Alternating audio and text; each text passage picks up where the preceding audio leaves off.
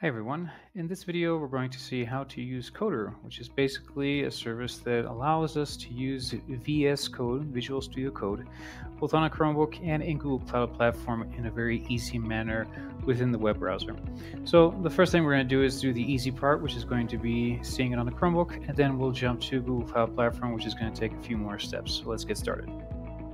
So the first thing you want to do is go down here to your settings and then go to Linux Beta, and then we're going to click on Turn On here, and then it's going to ask us to set up Linux. We're going to click on Next, and then here it's going to ask you to put a username. You can put any username you want, and down here you can click on Custom, and here we're just going to bump it up to anything greater than 30, so you can leave it at 35 if you want. Anything greater than 30 is fine, so we'll leave it like that, and then we're going to click on Install.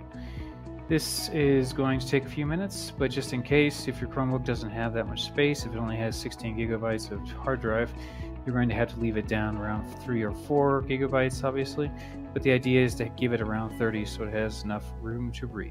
So once that's done, it's going to throw out a terminal like this. We'll come back to this in a second. Just wanted to show you guys that the reason why I was able to change the size of Linux is because I am now in version 85. So from version 85 onwards, you're going to be able to change that size for the Linux container.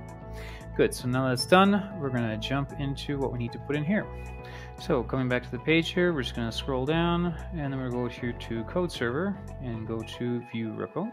Once we get to here, we're going to go down to where it says Doc Guide here for a full setup and walkthrough. We'll click on that. So once we get here, all we have to do is scroll down to where it says number 2.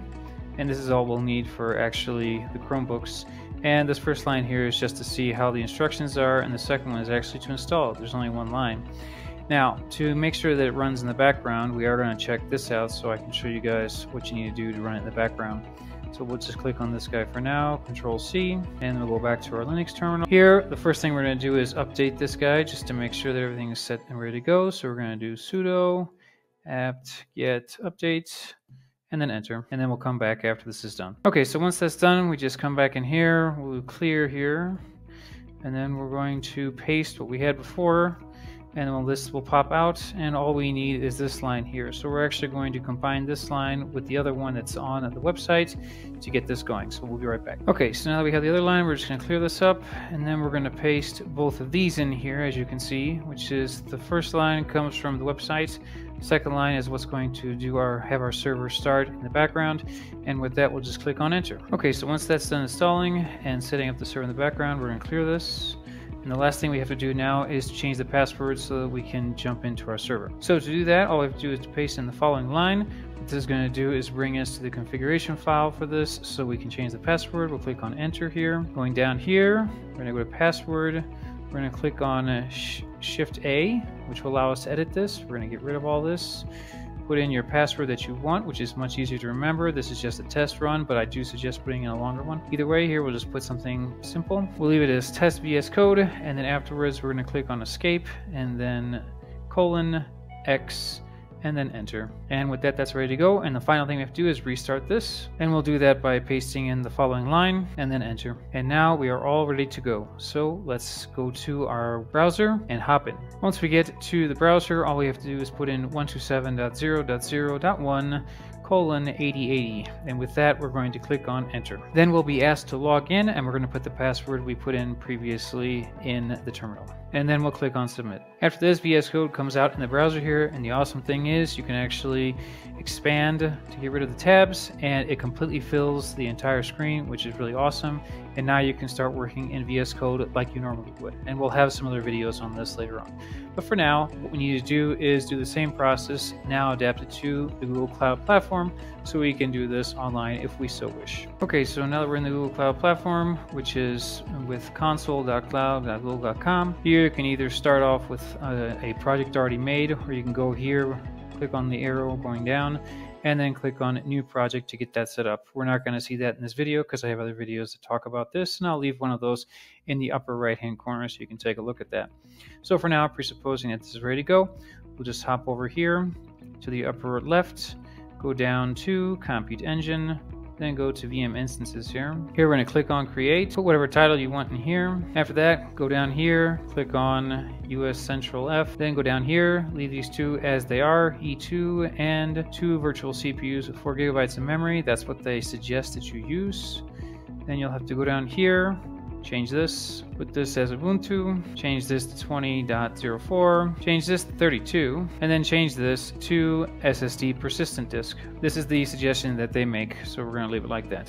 And then we're going to click on select. Afterwards, click on allow full access to all cloud APIs. Then go down and click on allow HTTP and HTTPS. Afterwards, click on create. Keep in mind this instance will cost you around $30 a month if you have it running the whole time. In order to avoid that, please go over here to the 3 dots here to the extreme right. Click on that and click on stop when you are not using this to program so that the price is much less. Once we're done creating this, we're going to go back over here to the 3 vertical dots and we're going to click on view network details. After that, we're going to click on external IP addresses, and then finally we're going to go to here where it says type ephemeral, and we're going to make that static, which is what they asked for as well. Here you need to set a name and then a description, and these can be anything you want. Then we're going to click on reserve. Once that's done, we'll go back to the instance. Okay, once here, we're going to go back here and click on the title of our image. Then we'll click on edit and then go down to SSH here and then click on show and edit. And here we're just going to leave this for a second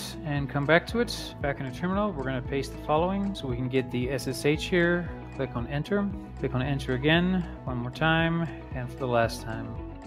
Then down here, we're going to copy this, Control-Shift-C, go back to the Google Cloud Platform, Control-V to paste it, get rid of Penguin and the @ and then go down and save.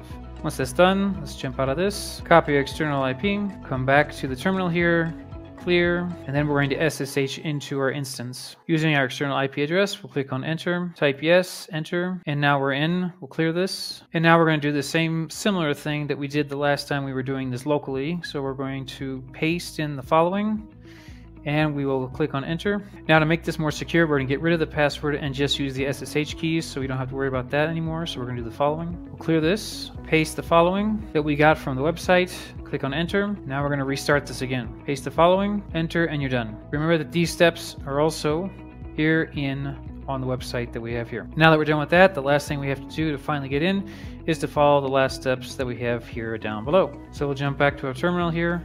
We'll exit this. That's ready to go.